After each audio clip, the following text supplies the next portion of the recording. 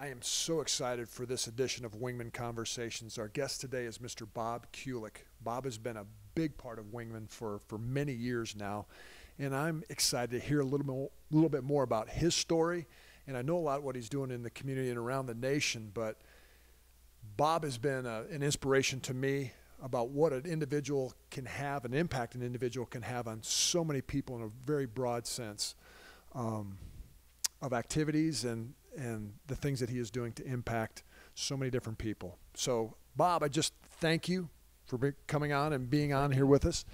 I just want to hear a little bit more about your story. Tell us a little bit more about your background, where you grew up, kind of from a work-based, what you do for living, jobs, family, whatever you want to share. Well, first of all, thank you for having me. This is exciting. Well, I grew up actually I was born in New York, of all places, just there long enough to be born, and then moved from there, grew up in the Chicago area. So from the time I was 3 years old till the time I was 19, lived in the Chicago area. Grew up really in the church. My father was the president of the congregation several times at a Lutheran church in the Chicago area. I was teaching Sunday school in junior high school, and so it was just church was always part of my growing up. Went from there to, let's see, well, kind of a sidelight could get into the whole thing, but right after high school, I was part of a team that reenacted LaSalle's trip from Montreal to the Gulf of Mexico. Spent 8 months in canoes and paddling from Montreal to the Gulf. And then after that, went out to Connecticut. Stop you. Sure. Share a little bit more. I was so intrigued. Dive a little bit deeper into this. A bunch of teenage kids with a high school teacher for how many months? 8 months on the trip. 8 months. Yeah. You're in buckskins, leathers, simulating what somebody did in the early 18th century. 1681, 82. Yeah. 17th century. Yeah. And going up and down, or not up and down, but down the Mississippi River, Yeah. stopping at different locations. I mean, you probably didn't. It was a little real ripe. life changer. A little ripe. But we actually spent 2 years preparing for it. So we made all the canoes by hand, all the clothing by hand, the moccasins, the muskets, the paddles, everything, because we wanted to do it as authentically as they did. They had no machinery to make clothing, so we actually hand-stitched every piece of clothing we wore, hand-stitched our moccasins, all that stuff. And it was during the bicentennial year, so we left in August of 1976. And the teacher that put it together, who's a French teacher at the Crosstown Rival High School in Elgin, Illinois, and he said, so much is being geared toward east to west migration for the bicentennial. He wanted to show north to south migration by the French.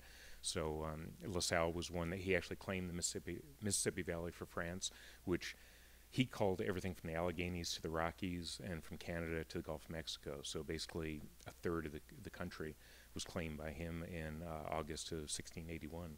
And so we spent 2 years preparing for it, 8 months on the trip, and we'd stop in towns along the way, we'd give presentations, we'd sing French voyageur songs, tell them about the life of the voyageur, and then sleep out under the canoe, and in the morning get up and paddle to the next town. And we actually had the coldest winter in recorded history the year that we did it too. We actually had to walk from East Chicago, Indiana, 527 miles around the base of Lake Michigan, the St. Joe River, the entire length of the Illinois River, down past St. Louis before we'd get back in and start paddling again. So my parents said he left a boy, came back a man. Now, I am just totally intrigued by the accomplishments, what a group of young men did for 8 months, and I can honestly see how you left as a boy and came back as a man. But, in the spirit of Wingman, the relationships that you were cultivated and nurtured on that trip carried over, in essence, for a lifetime. Right. Several of you have done several adventure-type trips similar to that over the years. Just kind of talk to that. 2 of the guys from the expedition, we stay in touch with almost all the guys, but 2 of them and I do what we call guys trip. Our wives call it a stupid guys trip. We're not sure if stupid is modifying trip or guys, so we're afraid to ask. But we do some kind of trip every year. We've climbed Kilimanjaro. We've raced motorcycles on the Baja 500. We've done shark diving. We've done hiking in Patagonia, bike kayak through Peru. You name it, just something that's an adventure. And we keep saying the year that we say, okay, next year let's do a pinochle tournament, we know we'll be old at that point. Until that time, we're pushing forward. Keep pushing the throttles That's up, right. as they say. That's awesome. But sorry for the digression there, but go back to finish with what you were saying before. Yeah, so after the expedition, I went to, my parents had moved. I always say, you know, they left without telling me, but they moved from the Chicago area to Connecticut. I found them and went out there, and I started at University of Connecticut, did a couple of years out there. They then moved to Colorado. I found them again and went out to Colorado, finished it in Fort Collins at Colorado State. And then started my restaurant career up in the Denver area. And I'd always worked in restaurants. While I actually did two things while I was in school. I put myself through college as a professional speaker, talking about the expedition. So I'd go around to schools and civic groups and all that, and do a slide. In that day, it was a slideshow on the expedition. And really, the push on it was, you know, at that time, in 1976, people were always saying, "Oh, the kids are too soft today. They can't do what kids of years past could do." That kind of resonates still today, does it not? exactly. Generational, right? So, so that's what I was doing, going around saying, you know, everybody said we couldn't do this, and we went and did it. And so part of it was going around speaking. The other part was working in restaurants. And so after I finished college, my wife saw an ad in the paper for a place called Casa Bonita, a 55,000 square foot restaurant that had cliff divers and all the stuff. And she goes, "You just go and practice an interview." And I went and interviewed with them. They liked me. I liked them. They called me back 3 times. I ended up being a restaurant manager at Casa Bonita in Denver. Really? Yeah. I did not know. You know, that was one of the cool places attending the Air Force Academy in Colorado. Right. You take family up there to see these guys jump off of cliffs inside of a building Right. at a restaurant. Yep. Yeah. And I think the other claim to fame for you younger guys that watch South Park Oh, right. made that famous too. Yeah. But So I worked there for a little over a year as a manager, and then they tapped me to go down to the corporate headquarters in the Dallas area. And I became eventually head of purchasing for, at one time it was Casa Bonita Incorporated, and then we bought a couple of other restaurant chains and became Unigate restaurants. Did that for a number of years. One of the guys who ran two of the concepts left and went to a small company in Chicago called Warburton's Bakery Cafe. And he asked me to come and do a turnaround with him up there. And we had thought they had lost $130,000 and $13 million in sales.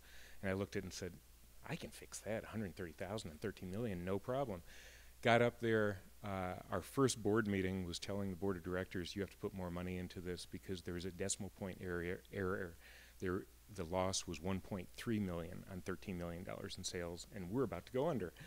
And so I spent the next 3 years with a couple of other people turning the chain around, got it sold to Au Bon Pain, and worked myself out of a job, and started calling around different people I knew in the industry. And one of the guys was a recruiter, and he said, "Don't even call anybody else." He said, "I've got the perfect match for you. This guy by the name of Joe Croce. He just started this little pizza chain in the Dallas area called CC's Pizza, and I'm going to set up an appointment for you to meet him." So I flew down to meet Joe, and I was supposed to spend 2 hours with him. He kept saying, "Can you get a later flight? Can you get a later flight?" I ended up spending 6 hours with him. I flew back up to Chicago and told my wife, "He's going to offer me the job, and I'm going to take it." And sure enough, it was funny because he was just heading off to something else. He said, I'm going to call you when I got back." So it took a couple of weeks. And in the meantime, I had gotten a call from another guy who I'd worked with, and he said, "I want to meet with you." We sat down and had breakfast, and he said, "I've already talked to the board. They want you. What do you want? It's yours." You know, and so I said, "Well, this guy, Joe Croce, is supposed to be calling me back tomorrow." I said, let me give it some thought. And I went back home. It was February. It was snowing. And so Joe called me and said, "Want to offer you the job?" So I had 2 job offers, one in Chicago, one in Dallas. It was February. It was snowing. We said, "We're going to Dallas." Move south, young man. Move south. It was the best move we could ever make. So what year was that? That would have been 1992. Yeah, 92 is when I started with them. So we had 20 restaurants at the time. So you're the reason that the Cowboys started their first Super Bowl win in '92 is because you moved to the area. There you go. That was it. I see the connection now. That's perfect. I see the connection now. So awesome. But yeah, so when I started, it was Joe Croce, a operations guy, a receptionist, myself in the corporate headquarters. And I don't know how many years later, Joe ended up selling me the company and a couple of other guys, and by that time we were up to about 400 restaurants. We took it to about 600 and sold it again, and I did my 5-year stint with a private equity firm, and at the end of my 5-year commitment, said goodbye. And so I've been retired now for 6 years. We'll get into the retirement what yes. that means. That I don't think you are ever retired, no. Bob. But, along that journey, we were, eventually met and we connected. But I'm curious as to tell everybody else how you came connected with Wingmen. Sure. Actually, and it's related to CC's as well, because it was about the time that we purchased the company, and it was really a deal where I was kind of going through a rough time because of things going so well. I was president of the company. I had just purchased a large company that was growing. I was president of my church congregation. I was president of my daughter's cheer booster club, and it's like I felt like everything I touched was gold, and things are just good. So I was feeling pretty good about myself, and really, I was more self-focused and more not as focused on my family. In fact, I had missed the whole thing. My wife Jackie and I've been married 36 years. I've got 2 daughters, 32 and 28. Brittany is traveling the world as an international blogger, been to 57 countries. Our older daughter, our younger daughter Jennifer, is a artist, has her own business in Grapevine. One lives a block away from us, and one lives on the other side of the world. So you never know. But my focus was less on them and less on the family and less on that and more on myself and how good things were. And a friend of mine, Thomas Snodder, said, at that time I was also on the board of Happy Hill, and Thomas called me and said, hey, your buddy Ed Shipman that started Happy Hill is going to be speaking at this group called Wingmen that I go to, and started by Chad Hennings, the former Dallas Cowboy, and he says, you should come to that. And I came to that the first time, and it was like, this is where I need to be.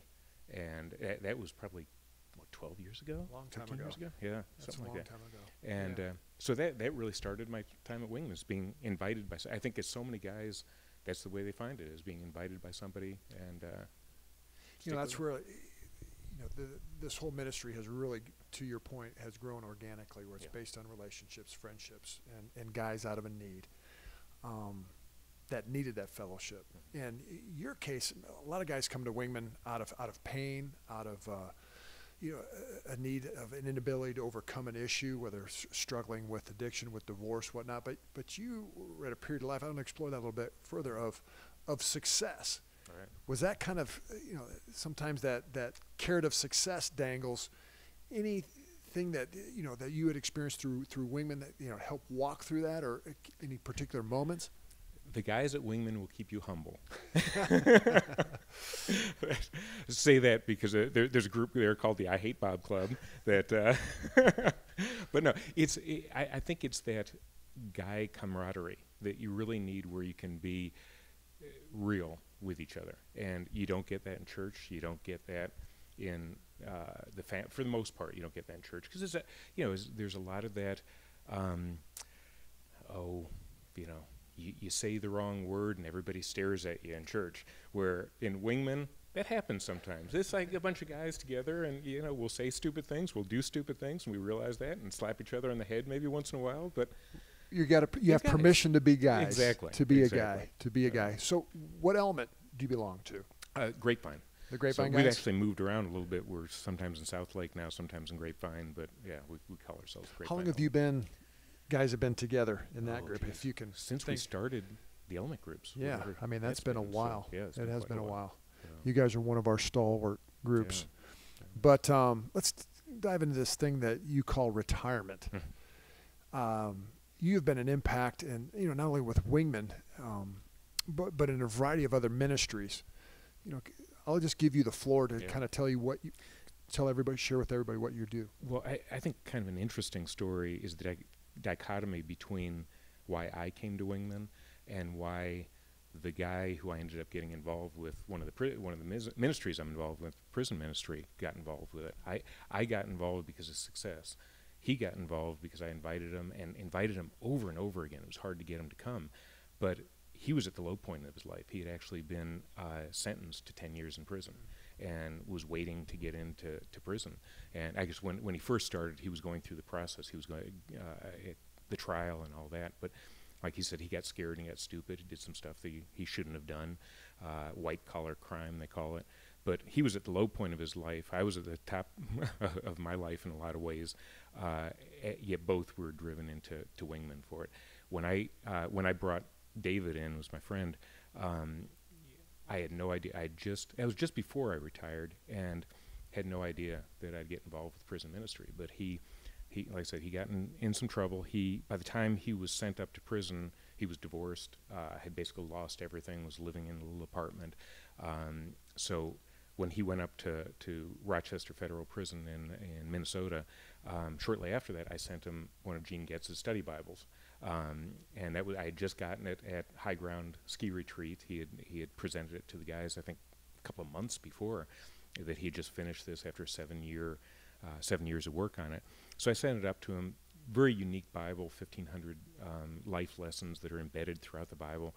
Sent it up, and a short time later, David sends me a message going, I showed it to a bunch of guys up here. They absolutely love it. They're saving their money to get one themselves. I said, tell them not to save their money. So I sent about a dozen up to this group. They formed a group called the Band of Brothers. They started studying out of this. Actually, our element group at one time did a year-long study of the Bible. So we did read through the Bible in a year, and I would send them every month, the guys up in prison, our studies for the month, and they would be doing the same study we are, so we could email back and forth questions and things like that. So it's kind of cool making that connection. But through a series of coincidences, things just happen, one thing after another. I started working with these guys, mentoring these guys up in prison. Gene Getz asked me to be on his radio show one day to talk about the prison ministry that I had started. At the end of the interview, it was 5 15-minute shows, a week-long show. And at the end of it, he says, can you stay around for a minute? And I said, sure. And he said, Bob, I want you to be on our board. And I was like, why? Why me? He goes, I don't know. Because I had met him like 2-3 years previously, and I didn't know him that well. But he says, no, I just have a feeling that you're a person we need to have on the board. And I said, well, let me think about it. Let me pray about it. And got back to him and said yes. And my very first board meeting, Gene announced, I've just been asked by my publisher to rewrite Measure of Man specifically for prisoners, to do a prison study for them. And here I am, having spent about a year working with these guys in prison. It's like, oh, okay. So he was writing it for a group called Awana Lifeline that does a prison ministry. So again, through this series of things, Gene and Awana Lifeline got linked up together. He was supposed to go present study Bibles to a group of 120 guys that were graduating from Angola prison in Louisiana after they had done the Malachi Dad's study group that he had written this study guide for. And he called me one day and said, Bob, tell me you can go down to Angola prison. We're presenting 125 study Bibles to these guys that are just graduated. We're going to be able to speak to, there's supposed to be 2,000 people there seeing what's going on at this prison, and all this. Tell me you can go. And I looked at my schedule and I said, it's right in between trips, I can go. He says, great, because I can't. You're filling in for me. I learned a lot from Gene Getz. So I went down there, presented these study Bibles, and got a chance to explain what the study Bible was, and kind of explain the Malachi Dads to a group that was down there. And the Awana Lifeline guys asked me to be on their board of directors too. And they had first checked it with Gene. They asked if he was okay with it. He said yes. So I've become kind of an interesting conduit between these two ministries. So Awana Lifeline does prison ministries for men and women, Malachi Dads for men, Hannah's Gifts for women, teach them how to be good parents, teach them first, all the things that we grew up knowing in church. What does sanctification mean? What does salvation mean? What does baptism mean? We have a tendency to throw around those words. Inmates sometimes had never heard those before. And if a religious group comes in and starts talking to them, and they start throwing around these words, they're like, I don't even know what that means. So they end up leaving. The Malachi Dad's program, and Hannah's Gift program, explains to them first what that means, what all those words mean, what it means to be a Christian, what it means to be saved. And then it takes them through 2 books based on Gene's Measure of Man. What does it mean to be a man or a woman of integrity? And then from there, it takes them through family reconciliation. What does it mean to be a good parent? And I've met, some of the best parents I've met are inmates, some of them with life terms in prison. So that's how I'm spending, and you can probably tell my enthusiasm for it. I get excited by it. It doesn't show because at all, right? you see the changes that goes on. Because I always tell people in prison, it's usually either God or gangs, and they're looking for something. They're at the bottom of their life in a lot of cases, so they're looking for something to be a part of. Gangs are very quick to pull them in if we can get to them first. I've got a guy that's in his third year of seminary right now up in Rochester Federal Medical Prison. He ran the largest street gang in Chicago, the Black Disciples. If you saw him on a street, even at your size, you'd probably cross the street. I mean, this guy's a big guy, dreadlocks. First time I met him after I'd gotten him started in seminary and all this, he came up to me, grabbed my hands in both of his and says, "Bob, thank you so much for what you're doing." He says, when I get out, I want to be a leader again. I just want to be a different type of leader this time. And here's a guy that, I mean, no telling the things he did as Black Disciples, head of the Black Disciples. And now he's got that street cred, and he's going to go back in there with a seminary degree. Can you imagine what he can do for the kingdom?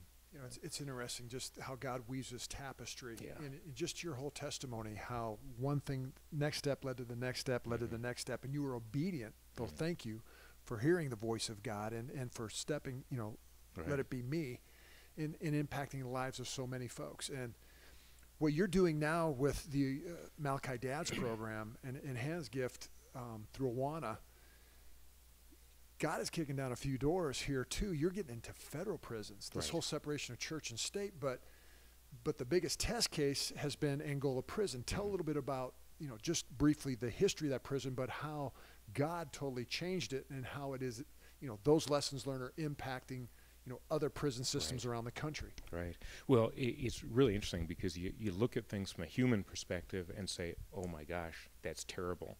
And you look at it from a God perspective afterwards and go, oh, okay. Right. So Angola prison was 22 years ago was known as the bloodiest prison in the country. On average, they had a stabbing a day, a murder every 3 days, and a third of the prison population were sex slaves. Burl Cain came in about 22 years ago as the new warden. He looked at it and said, this place is a mess. And the only thing that I know that can change things is moral rehabilitation. The only thing I know that changes morals is the Bible. And so he started looking at it from that perspective and started talking to some of the inmates and saying, how can we change this? What can we do? He found that the biggest concern that the inmates had, even though, there were so many murders and things like that going on, biggest concern they had was their kids would follow them into prison. So he didn't know what to do with that. He knew that Awana dealt with kids, and so he called Awana in Chicago and said, can you help me? I don't know what to do. Can you help me? And so Awana Lifeline was born out of that. From that, it went from Awana Lifeline starting to change hearts in there to eventually got to a point where they started a seminary in Angola prison. So there's a full 4-year, it's the New Orleans Theological Seminary that started it down there. So full professors are teaching inmates. The average sentence in Angola is 93 years. So it gives you an idea how long those guys are in there. So these guys with long-term or life sentences can go in there, get a full 4-year degree. After they graduate, they go out to the other prisons in Louisiana as field ministers. So they're So sending missionaries. Missionaries, yeah. So full-time, Into prisons. 24/7 inmates that are going to be there as missionaries. Several years ago, one of the guys on the Louisiana prison board came after Burl Cain, started throwing accusations about him of misusing funds, all kinds of things that just one thing after another. As they came up, Burl was able to show that every one was not true. But eventually there were so many coming that he said, I'm going to retire. This isn't good for the system. It isn't good for my family. So he retired. So that's the thing that we look at and go, oh my gosh, it's terrible. After all the great things Burl did in this prison, now to retire. God's perspective was Louisiana is this little tiny state. We can now take him out of that and start the same thing in Texas, which is known. Well, I do. My daughter and I both do a lot of world travel, and we were talking about that. We just got back recently from Vietnam, and we were saying it's so funny because when people travel around the world, they said, "Oh, where you're from?" People say England or Australia or whatever, when they come to people from the United States, they say, come from America, come from the United States. When they come to Texans, they say, I'm from Texas. Everybody knows Texas. It's natural to say that. And so the seminary that got started in Angola prison down there, next he started in Texas. And so Darrington Prison, south of Houston, has a full 4-year seminary down in it. Same thing is going on in Texas now. Now it's been 4 years that we've just had our 4th graduating class down there. Every maximum security prison in Texas has field ministers in it now. And the wardens are saying it's totally changing the culture. So there's one warden we talked to. He said, I have 26 dorms within my prison. Today, after 2 years of having field ministers in them, 24 of the 26 have prayer circles every night. And so it's just, it changes it totally. And so that started there. Plus, Burl has gone on now to, it's Global Prison Seminaries, I think is the name of his foundation. So he goes all around the United States, all around the world, planting these as well. We've got them starting in New Mexico, Wisconsin, Illinois, the Carolinas, just all over the place. And so you look at what man sees as bad, God sees as an opportunity, and that opportunity is being seized. Yeah, I'm intrigued how one individual can make a difference. Mm-hmm. And, I want to kind of wrap this up. If there are any wingmen out there, or anybody that's not a wingman wants to learn more about what you're doing, or this inspires them to do something, how can they get in contact with you? Well, Awana Lifeline is going through some changes right now. Awana is spinning us off as its own. Basically, they birthed us, and now it's time for us to stand on our own. So, awanalifeline.org is right now and has been our website. It's changing over to lifelineglobal.org. So if people go on there, they can see what we're all about. Lifelineglobal.org. Yeah. Right. And they can learn about us and come around. And I always tell people, come to prison with me. Come to prison. You have taken several wingmen on different trips to prisons. Yeah. And people a lot of times are nervous about it. And I always tell people, just come once, and if you never want to come again, I'll never mention it to you again. But 9 times out of 10, you're going to want to say, and a good friend of ours, Steve Weinberg, first time I took him, he was nervous about it.